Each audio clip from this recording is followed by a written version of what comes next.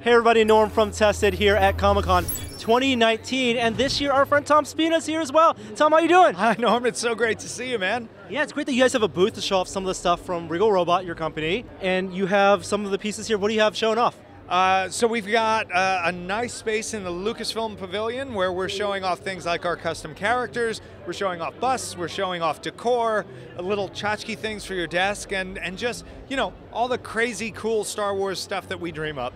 So I saw at Celebration this year, you guys had the Chewie head on sale, and something that you've worked on for Lucasfilm. Adam has that one as well. He loves it, one of his favorite things.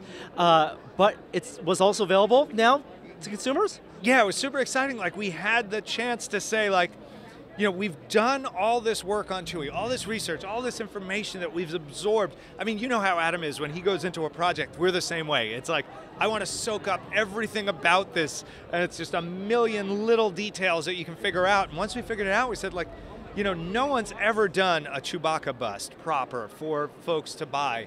You know, there have been some things here and there, but, you know, certainly not in the last 20 plus years. So we said, let's do, you know, just the ultimate Chewie one-to-one bust. And we've brought one here, but the edition sold out in a week. So we only made 50 of them. We're making them in the New York studio, right where you guys have been shooting. Yep. All the same crew are working on them. And I'm really thrilled that, you know, 50 people are now going to be bringing this into their homes, and it's a little piece of art that we made. Absolutely, and not only are you doing busts, but also it sounds like full characters as well. Yeah. So tell me about this piece and what it represents in the Regal Robot collection. So for us, it's not just product. It's also the idea of the custom studio as really a service. So we give folks the chance to come to us and say, well, my favorite character is Muftak from the Cantina, and no one's ever going to do a statue of that and try and sell 100 or 1,000 or 10,000 of that. And we're a small enough shop that we can say, hey, you know what? You want one of that, as long as you can, you know, come in, discuss it with us, pay the development, like, we'll create a single piece for you. Or we'll look at it and say, you know what, that's something maybe other people might want as well, so maybe we'll do a small run of something like that. And we're nimble. We're this little shop that can kind of turn on a dime, and we love all of it. You know, there's no character from Star Wars someone's going to come up and ask for where we'll be like, ah, really, that? Like, no, no matter what you say, we're like, yes, please. And it's boutique, it's made to order. You're working with collectors who want to decide on the pose or the way you're working with the fur. So for Chewbacca, we did a life-size Chewie that we had at Celebration, and that was made for one of our clients. We've since done another one that was delivered, and we have 4 more that are in the works. But each one is a little bit unique. They have a different, some have the mouth open, some closed, some have the bowcaster, some are in a different pose.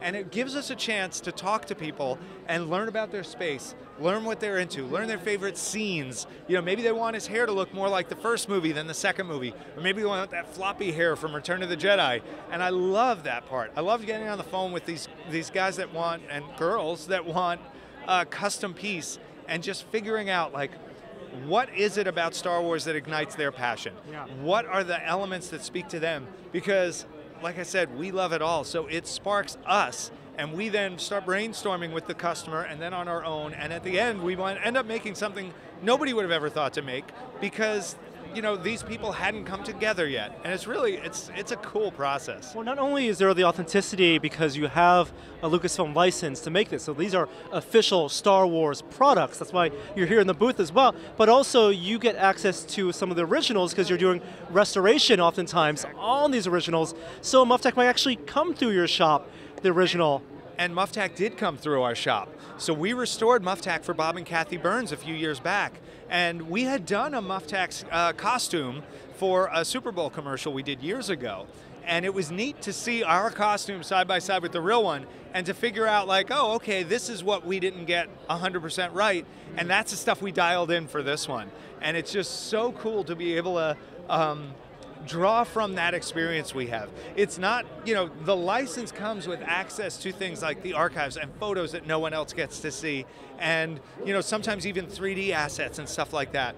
But we've been restoring for collectors for decades now, so we have this huge network of people that have props that no one even knows are out there. So, when we did the Chewie, we had access to teeth that were used on the real mask and a scan of one of the skins that we could use and then rework in clay, and I actually did the sculpt on that bust, to take all of this stuff that we've built over all of these years and to now be able to offer it to people. It's really cool. I just feel lucky I have the chance to do it. Well, it's awesome to see you here at Comic-Con. Are there hints as to what other things you guys are working on in the future, in the furniture space, in the display space, in the creature space? Yeah, so we've got our little gargoyle magnet. I'm going to grab one.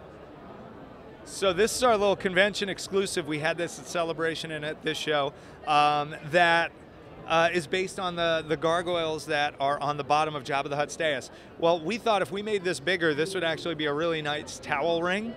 So we're making a towel ring out of this, like a towel holder, and we're also working on a door knocker that's real metal that you can put on your front door. And like, no one's gonna know this is Star Wars when they look at it on your front door, but you know, and it's like, and then on the character side of it, we have a couple of busts in the works. We have CZ3, which is one of the droids, which someone requested as a custom piece.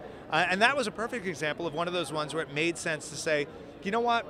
I think there'll be another 10 or 15 people that'll want this. So instead of charging one person all the money that would take to develop a single piece, let's bill it as like a regular inline item. And so we're going to do a run of those. And then we just announced today, just a few hours ago, we're going to do a bronze bust, either bronze look like we do with this, where we hand paint it, or even real bronze might be an option of Peter Cushing as Grand Moff Tarkin. Oh, very cool. He is my favorite actor of all time. I'm a huge fan of all the old Hammer horror movies. The man elevates every movie he's in, no matter how bad it is. And I thought, I've wanted to do a bronze for a while, and I thought, here's a character in the universe that his status makes sense that he would even have a bronze. So we said, let's start there. Let's see where this goes. And I think that's going to be a lot of fun. I can't wait to sculpt on that. Love your enthusiasm. Love your and your team's contributions to the Maker and Star Wars communities. It's great to see you here, Tom. Thank you so much. It's always a pleasure seeing you. And just, thanks for helping tell people what we do.